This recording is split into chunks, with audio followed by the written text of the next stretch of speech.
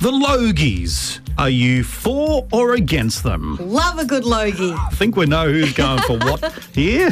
Well, Sarah, you can go first. Are you for or against the Logies?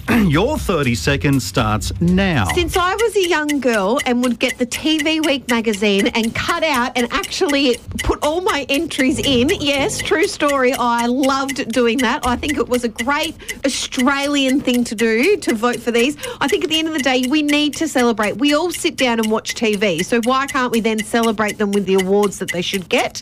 And Comic Gold. I love watching the red carpet and seeing what awful dresses people are wearing or what great dresses people are wearing.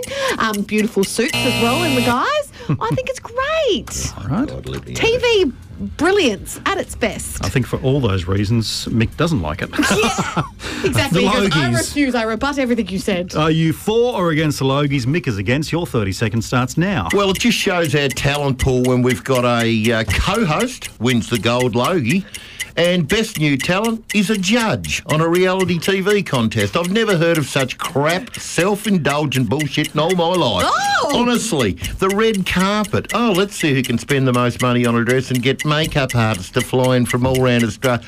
What a load of crap. Who do you think you are? I mean, what? That's very important. Oh, what? Honestly, a total waste of money and a total waste of time in today's world. All right. Turn free telly off. Mix the gold Logie today.